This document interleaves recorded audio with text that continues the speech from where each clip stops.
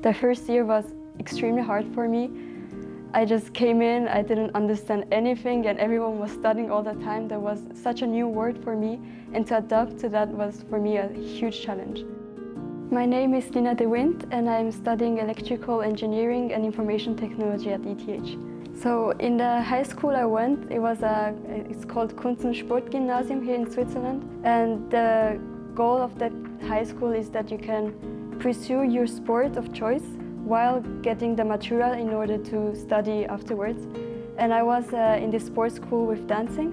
So every morning I had school from 8 to 12, and after that I had dancing courses and trainings until 6 or 7 in the evening.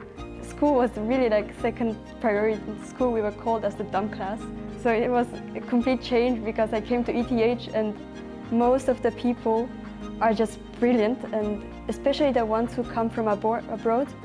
Almost all of them were like best students and they came to ETH, and I come from the dumb class, from the local dumb class, so I really felt intimidated and I was like, oh shit, I don't understand anything and I have to work 3 times more than everyone else just in order to catch up.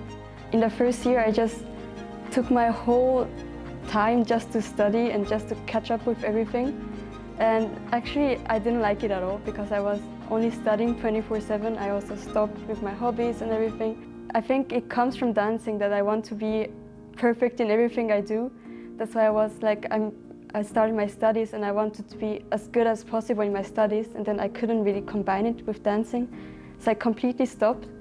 And I think that made me really sad. I didn't really realize it because I was so busy with all the stuff that ETH brings to me. But I think I was sad and I kind of lost half my identity. But in the second year I could then start again and to dance a bit on the sides and to find myself again.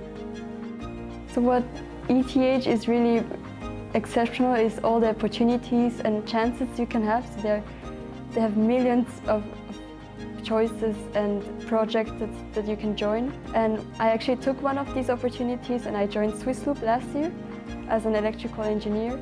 And I learned so many things I would have never learned without all these chances and opportunity ETH gives. I think it's very important to believe in yourself, not to give up, because as soon as you don't believe in yourself, you lose chances and you don't tackle the challenges you would like to, because I remember that I'd made some decisions I wouldn't have if I was a bit more self-confident. And that's very important to keep in mind, that even though you feel like you're not belonging here, even though you feel like everyone else is so much more intelligent than you, everyone can make a change and everyone has a chance at ETH.